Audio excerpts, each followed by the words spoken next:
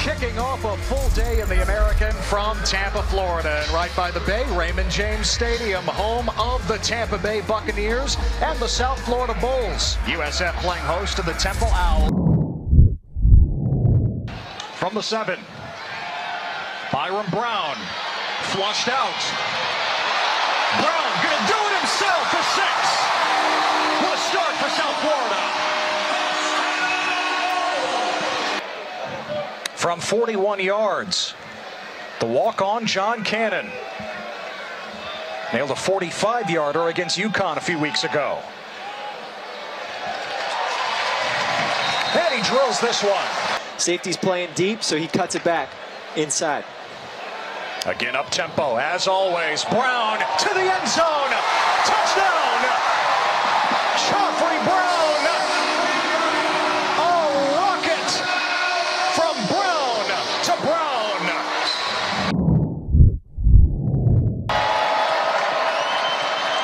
Four-man rush. Warner.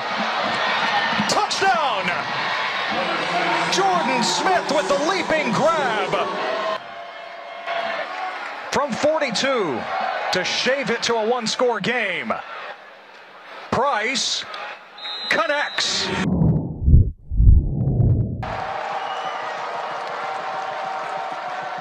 Four-man rush. Warner across his body. David Martin Robinson with a first down and lost the football. Scooped up by South Florida. Martin Robinson had the first down. He coughed it up, and USF has it back. Potentially, just like Tulane was a part of last year, beating USC in the Cotton Bowl. Warner intercepted. Oh, a big man pick and a big man touchdown. Tramel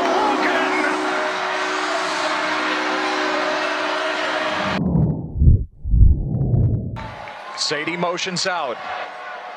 USF drops 8.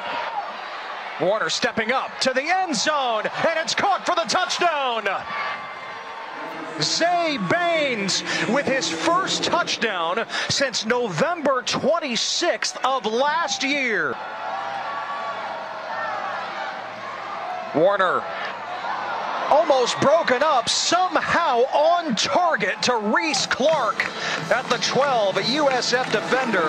2nd and 10. Warner off his back foot, caught in stride, and a touchdown! Dante Wright, welcome home! Temple, very much alive. Brown to the air, well protected. To the sideline, and who else but Sean Atkins? A career day for the former walk-on. A hard-fought victory for the South Florida Bulls.